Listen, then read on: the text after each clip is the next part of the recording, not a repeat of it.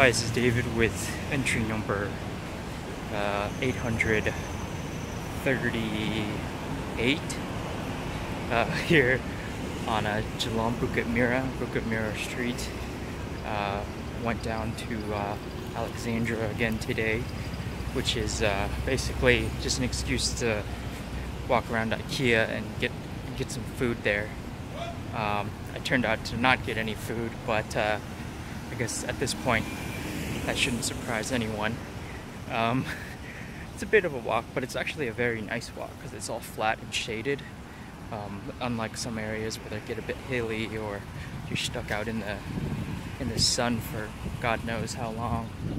It's a pretty decent walk.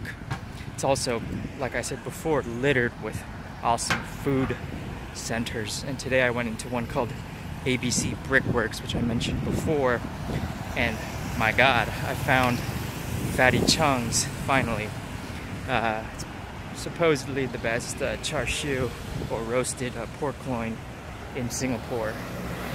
So gonna have to try that pretty soon, which means another trip out to IKEA, which is pretty good, I guess. One of the interesting things, since I was there a little later than I was last time at the IKEA, is that there's a shitload of people that go there for like a business lunches. Not like power lunches per se, but just, you know, like coworkers going to get lunch. It was really kind of interesting to see so many people frequent it as like a food destination.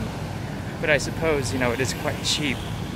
They had like $3 specials where you get like a main and a side for $3, which is pretty darn cheap.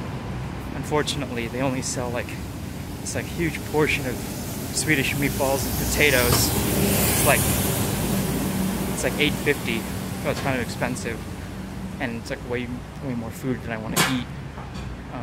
But they do sell that as well. Today, when I was at ABC Brickworks, I already had eaten like 3 meals, so I didn't want to get the char siu, but I still wanted to eat something there. And it was actually a surprisingly good spread of different food, and I found xiao long bao. Xiao long bao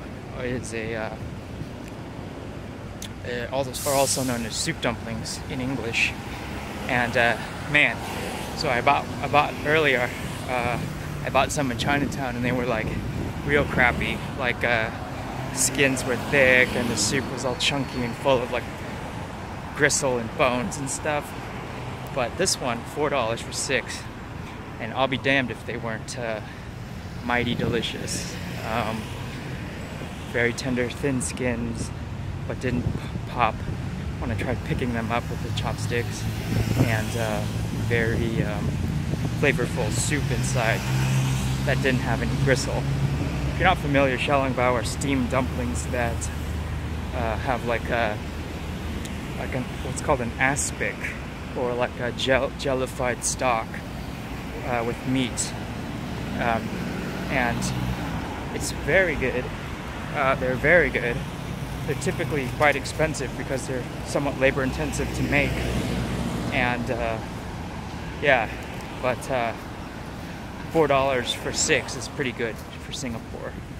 They have a whole bunch of outlets of a Taiwanese chain called Din Tai Fung, and they're like really expensive at Din Tai Fung, like 15 or something for like 9.